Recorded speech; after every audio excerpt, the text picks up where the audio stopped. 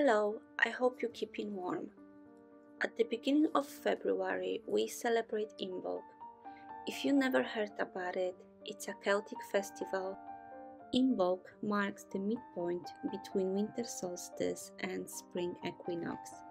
It's the first of spring festivals that celebrates return of the sun, new beginnings, and promise of spring.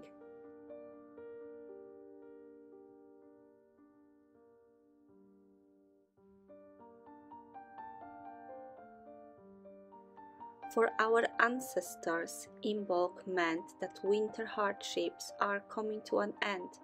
This was definitely reason to celebrate and express gratitude for safe home and food.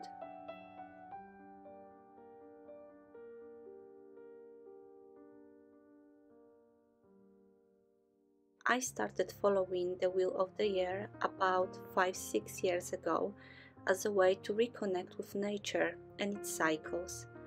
From the beginning, Imbolc was one of my favorite celebrations. In the midst of grey, cold winter come life and color. Baby lambs on the fields and first spring flowers are reminders that dark and difficult times don't last forever, and the sun will always return. Isn't this the most beautiful lesson for our life?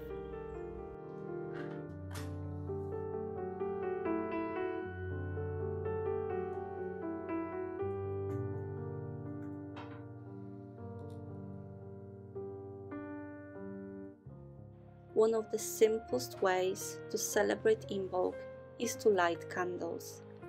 Candles bring us light in the darkest of nights, and in the pagan tradition they would be lit to honor the sun.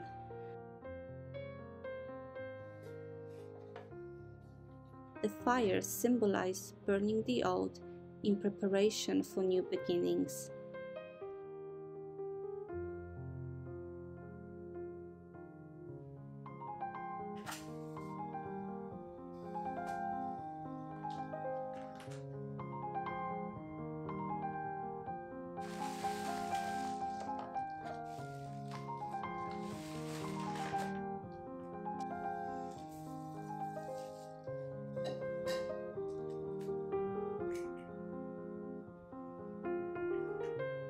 Food is a big part of Imbolc. Traditionally, this festival would be celebrated with dairy products like milk and cheese, seeds that symbolize new beginnings and growth, and root vegetables or squashes because it's still winter.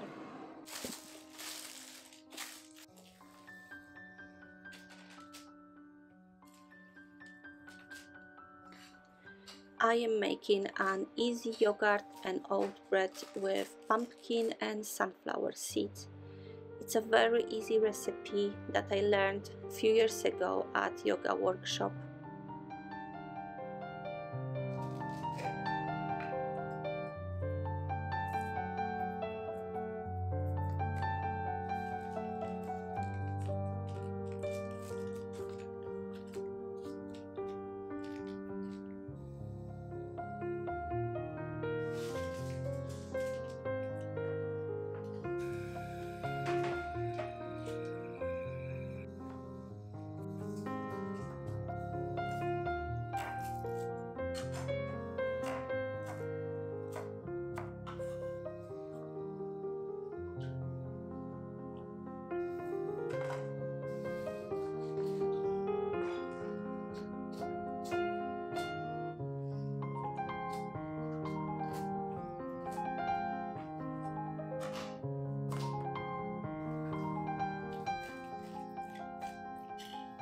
I am going to cook pumpkin soup to serve it with the bread.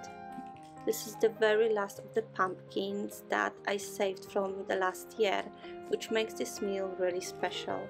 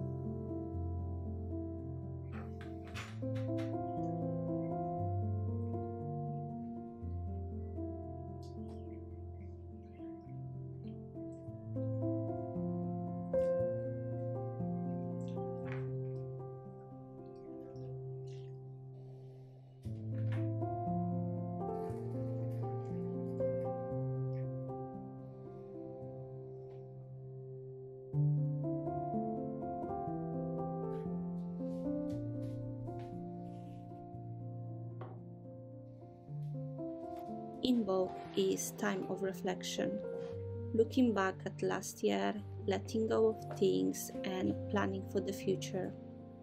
Planting seeds, both real and metaphysical, is one of the oldest rituals. What we plant now, we will harvest later in the year. Allow yourself to dream and visualize.